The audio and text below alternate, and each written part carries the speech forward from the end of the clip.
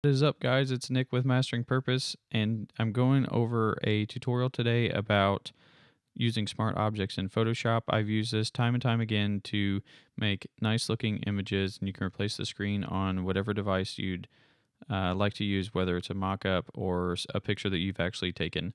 So let's go ahead and jump into Photoshop and we'll get started. Now that we're in, you're going to go up to File and Place Embedded. As far as the document layout, I've got 1920 by 1080 on the canvas size, and I've got a white background layer. But we're going to bring in a picture of a computer that has something on the screen already and place that. Before you hit enter, you can use Alt and Shift to make it bigger and fill that canvas size. Hit enter, and notice that we've got this on the screen, but we've also got a nice laptop image with the desk and everything. So this would be good if you could put maybe your website or something on the screen itself. And what you want to do now is bring up your pen tool, and we're going to set some rulers that will go to the corners of the screen here, and we're going to draw a shape in order to match up those corners of the rulers. So let's drop some down. You want to go to the farthest corner, and you don't have to be very precise. You can zoom in if you'd like to do this. I wanted to just keep the tutorial shorter. We're going to bring one down, so farthest corner. So notice we've got one here where those corners are meeting. These two don't really meet, but that's okay. Now you're going to want to draw a shape.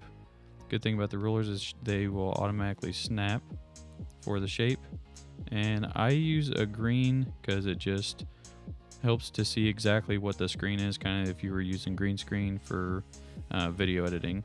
Once you get that in, you can take the rulers off, and it's really strange whatever just happened there.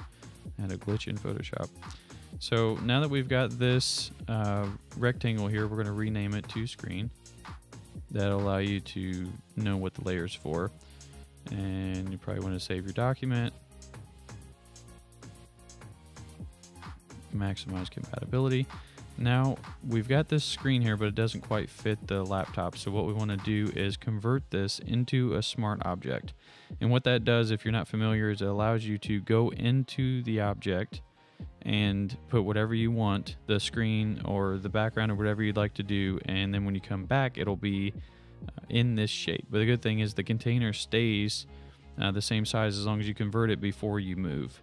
So let's bring our rulers back up, and we're going to resize the shape here to the MacBook that's behind it. So let's open up our transform, and you want to hold Command, and we're probably going to take the rulers off actually. Hold Command and bring that down to the part of the screen that's the corner, and it'll be helpful if you can zoom in. And you want to get really close on there. I'm using a touchpad, so it's a little difficult for my zoom. Hold Command and bring it out to that corner. And then we're going to scroll down to each corner and try to get it pretty close to whatever you see on the screen, because you don't want any of the overlap to be shown behind your image. So let's bring that in up a little bit, and here you can hit enter, and that will resize it. So we're going to zoom out and see what it looks like. I think that looks pretty good. I mean, you can make it look as precise as you'd like, and once you get that done, you're going to go into the screen by double clicking here on your smart object, and it gives you this of the original image. So once we zoom out, you can see that this actually fills the entire canvas of what's a .psb file, which is actually for a smart object. Now what I'm going to do is I've got a background. I'm going to bring that in, and my desktop, pick this background here and place it onto the canvas.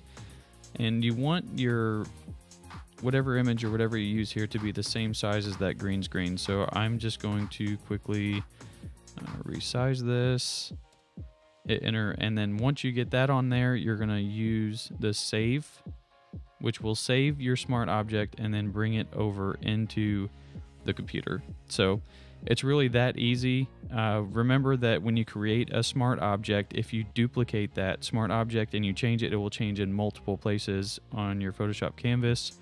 So for example, if you had the laptop here and a cell phone or something on the side, like a tablet, and you had that same smart object, that same image would go to those. Of course, the dimensions would be different, but that's the quick way to be able to use a smart object. And I'd like to dive into these a little bit further, so look forward to another tutorial in the future on how to use these to help you be more efficient and just to get things knocked out when you're in Photoshop.